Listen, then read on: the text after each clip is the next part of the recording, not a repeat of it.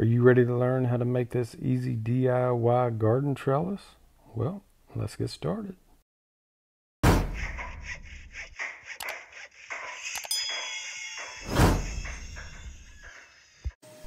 Okay, so I'm going to be using a couple of 2x4s to make this trellis.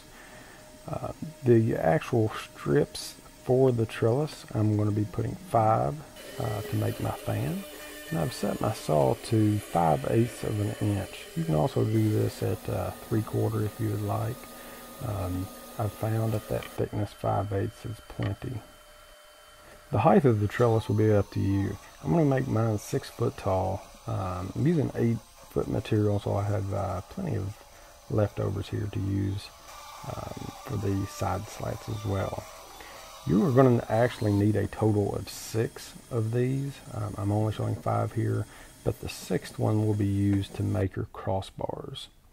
What I'm doing here is just making sure to cut down to my desired height of the trellis, which is going to be 6 foot. Now with 5 of your strips on edge, go ahead and place a clamp on there once you're square. This will just make sure that the boards don't shift whenever we're drilling our holes.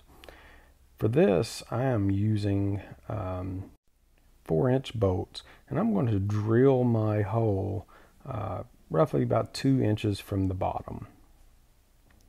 And with them all clamped together, it'll make sure that they line up. I also have a clamp, you can't see it in this picture, but I have a clamp on the other side of these boards as well. So with both holes drilled, and again that second hole is about a couple of inches away, I'm going to go ahead and just fasten my nuts on.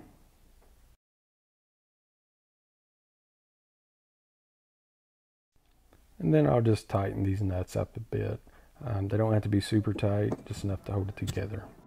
Now we're just going to remove the clamps, lay the material on its edge, and I'm going to make a jig for the end of the fan. This is going to allow me to get more accurate measurements, and the width of the fan is going to be up to you.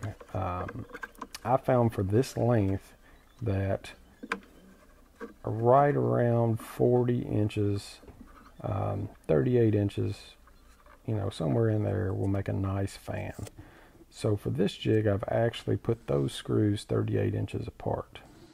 And I'm just using a piece of scrap wood here. I'm also putting another screw for my center board just to kind of hold it in place. And I'm finding center of my outer board and my center board. And I'll put another screw on the inside.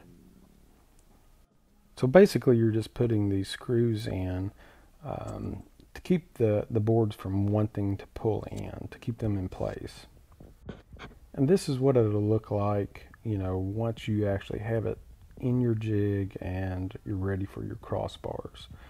This jig will hold this form so you can have a nice even base to measure off of. The amount of overhang that you leave is up to you, or if you don't want overhang at all. I decided I wanted to put a couple of inches of overhang, and I'm marking here just where I thought it looked best from the top. So this board is cut at 42 inches.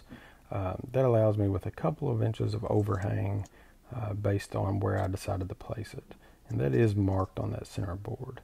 Now I'm going down and just figuring out what spacing my next 2 boards would look best at. And for me, that would be about 16 inches. Again, the spacing is completely up to you. So once you know your spacing, you're going to try to figure out what length board would look best at that spacing. I decided that 12 inches will cover 3 of our straight boards, and 12 inches drop down will actually cover all 5. So at this point, I have a 42-inch board and 2 12-inch boards. I'm just squaring up my top board and making sure that we're even on both sides. Whenever I square these up, I'm going to be squaring them up from the center board. Now I'm just going to put the 2 outside screws in, and I'm going to be using exterior deck screws. Since my material is 5/8 thick, and it'll be the same for 3/4, I'm going to be using an 1 1/4 deck screws. I like to pre-drill all of my holes and then countersink the screw heads down a bit.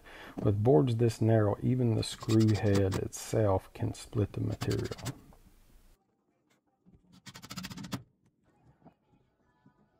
And again, finding square 16 inches down for our second board off of the center board. Pre-drilling and then countersinking.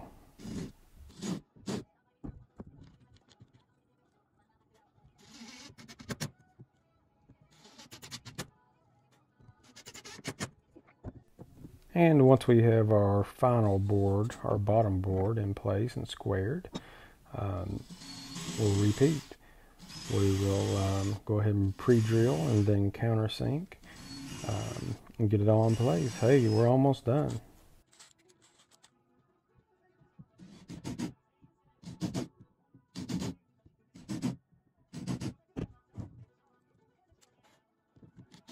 And if you ever find any movement in your board, you can always re-square.